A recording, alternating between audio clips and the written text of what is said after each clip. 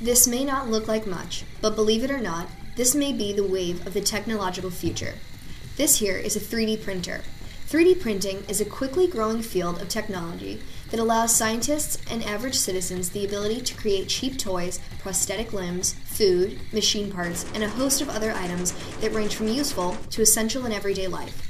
It might not look like much here, but the reality is that 3D printers are quickly becoming capable of producing items that are leaving lawmakers scratching their heads.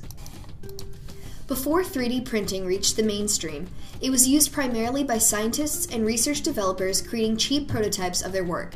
Beginning in 1984 with the birth of 3D printing, created by 3D printers use computer-aided designs, or CAD files, to create three-dimensional structures that are designed by users.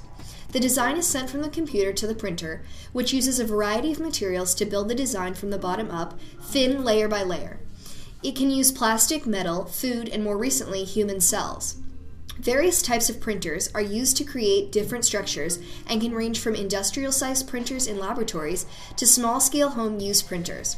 All it takes is a computer, printer, and basic understanding of design to create anything from a fork or a dog toy to a human organ used in transplants. The benefits of 3D printing are quickly becoming a reality. In recent years, scientists such as Anthony Italia have been working on creating human organs to eliminate the need for organ donors. Using the cells of the patient themselves, a biomaterial scaffold, and a 3D printer, scientists are able to produce organs that are accepted by the patient, eliminating the #1 problem of organ donation, finding a match. Also, scientists and prosthetic manufacturers are able to create cheaper and better limbs for amputees. They can also be more readily replaced. Another change that 3D printing has the capability to bring to the world is a revolution in the distribution and sales of consumer goods. Rather than relying on manufacturers and large-scale distributors such as Amazon, 3D printing is giving consumers the ability to cut out the middleman. Rather than going to the traditional brick-and-mortar stores, consumers with 3D printers in their homes will be able to find designs online, or create their own, and print them directly into their home. While 3D printers for everyone is still a few years away in the future, the potential to democratize the sale of consumer goods has a bright future that is causing manufacturers and distributors some concern. Websites have been created where anyone can upload and sell blueprints for their designs. This free sharing of designs for home use of 3D printing is where several new controversies have been introduced. As citizens, lawmakers, and governments around the world are quickly finding out, the internet has given greater autonomy to the average person and introduced legal problems unforeseeable to writers of constitutions as recent as 20 years ago. Copyright law is now under greater scrutiny as the free download of ideas are being stolen from various websites. They don't imagine worlds where it creates problems and kills people. When Bree and MakerBot and those guys developed these 3D printers, they imagined people making clothes hooks and baby pins and all of these wonderful things that make the world a better place. They had no concept, none of us had any concept, that these things would be used to create weapons that would kill people. However, most notably, there is a field of 3D printing that has added a new layer to an already highly volatile, emotional, and constantly unresolved argument that leaves Americans constantly divided: guns and freedom. You have people like Cody that come along and look at something that you think is a cute little kitten and realize that he can program it to kill people. This is Cody Wilson, a 25-year-old law student at the University of Texas and founder of the nonprofit organization Defense Distributed.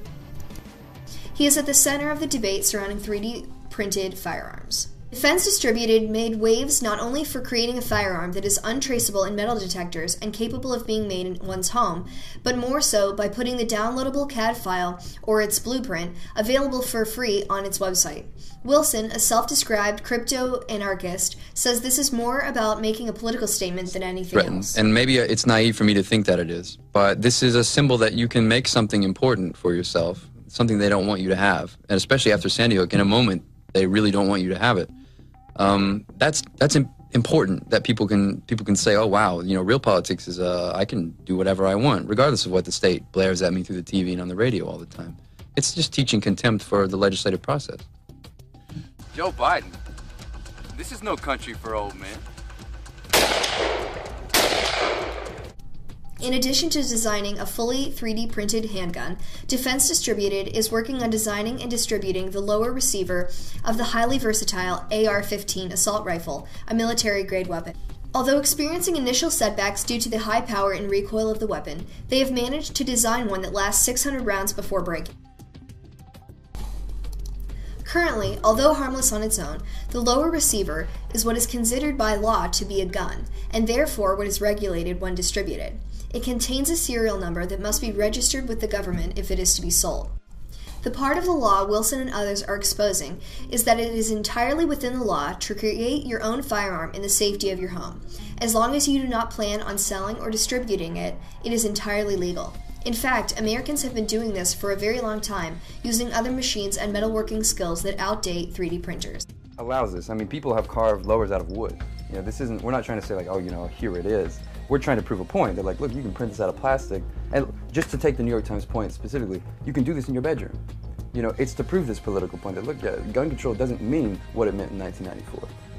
Despite this argument that making guns at home is nothing new and therefore nothing additional to fear, gun making has been a highly difficult and precise skill that has been available to a select few.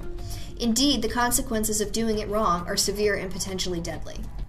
Now, however, 3D printing is on a trajectory where it may soon be available to a vast number of average citizens. Additionally, it will take no skill whatsoever to download and freely create a firearm in your own home that is unregistered and in some cases untraceable. There are currently restrictions on firearms that cannot be traced in metal detectors.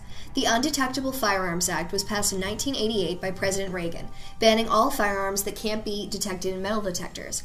The ban has been renewed twice and most recently was voted by the House of Representatives to be renewed on December 3, 2013. It awaits Senate approval.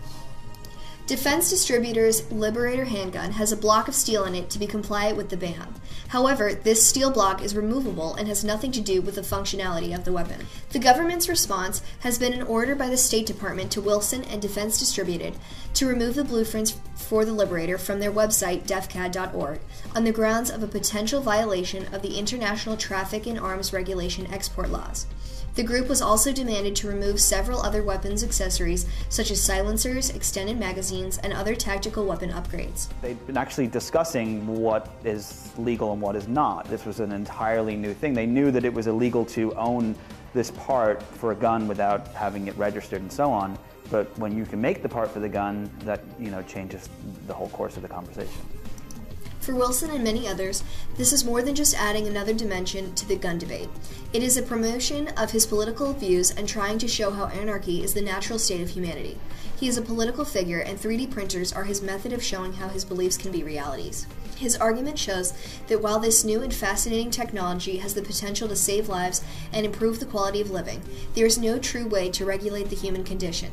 There are always people who want to help humanity and others who want to take advantage of anything they can. Some men just want to watch the world burn.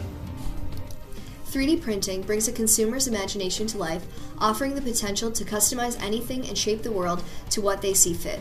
It is the potential manifestation of what the human mind can imagine. It puts the power of creation in the average person's computer room. If you can think it, you can print it. That is what makes this technology so beautiful and so frightening, because as human history has shown, a little power to a few people can go a long way. We'll know the name AR-15 today because it was infamously used in the Newtown, Connecticut mass shootings. That's true. And you're providing people a digital blueprint to replicate the regulated part of that gun. That's right, yeah. That will upset a whole lot of people for military purposes. That's right. It's a people killer. That's right. That's what a gun is, you know, at its essence. I mean, let's not talk about, you know, turkey shooting and hog hunting and stuff. I mean, what is a gun? A gun is a combat weapon, you know? And you want to give people a file to build one. That's right, yeah.